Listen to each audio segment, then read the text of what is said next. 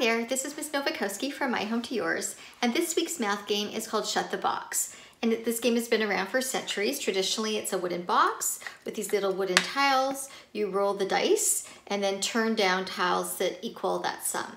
And I'm going to show you some different ways to play.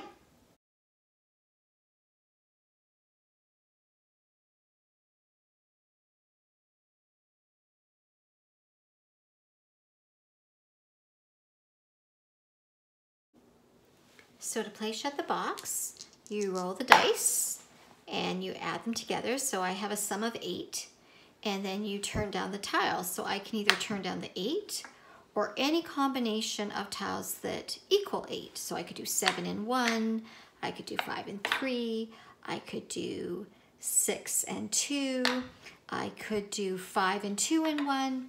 It's up to you. So for this turn, I'm going to turn down the 8. And I roll again. This time I have a 7. I'm going to turn down the 7. The goal of the game is to get the lowest score at the end, and the score is determined by how many tiles are left up, and then you add those up to get your score. So I have a 4. I'm going to turn down a 4. And then one of the rules of Shut the Box is once you have the 7, 8, and 9 turned down, you can only use 1 dice or you can use 2 dice. It's your choice. So I have an 8 again. I've already got my 8 down, and so I'm going to go with the 5 and the 3 for this turn. And I have an 8 again. Still have some ways to make 8 here, so I'm going to do 6 and 2. Again. Oh, and I got a 9, so I can turn that down. And now to get the 1, I'm only going to roll 1 dice. And I didn't get it, so my score is 1. So to play with a partner or more than one other person, you just take turns. So I play around, and I recorded my score from my first round, which was 1. And then my partner had a turn. Their score was 3. And then I had a score again, and my score was 10. And then they had a turn, and it was 2. And you just keep going back and forth. You decide how many rounds you want to play.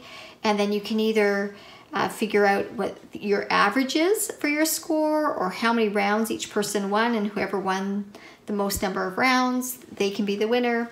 You can determine that at the beginning between you and those that you're playing with.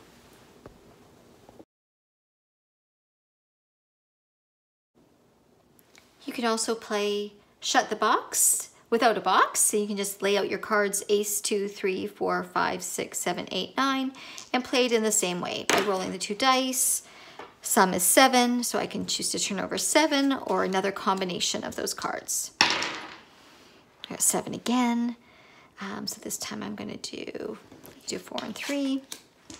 And there's a 5. And again, you can just keep playing in the same way, but with cards instead.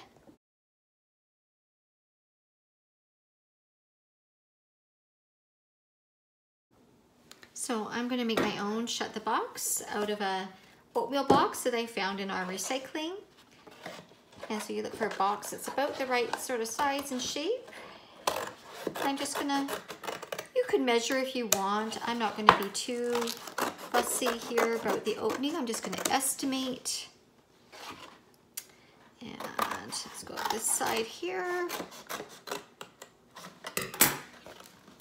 And there I've created an opening for my Shut the Box.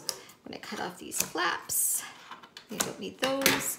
I'm going to cut holes on the sides and then push the skewer through. You could use a straw or a chopstick. And then I'm going to make little number tiles and glue or tape them so that they will spin. So I have put my skewer through the box. I just cut little circles on the sides to weave that through. And I measured my little tiles and numbered them 1 to 9.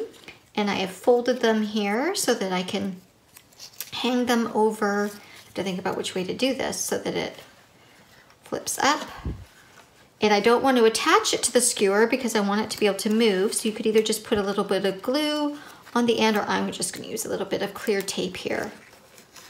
And then I can turn this tab up and down.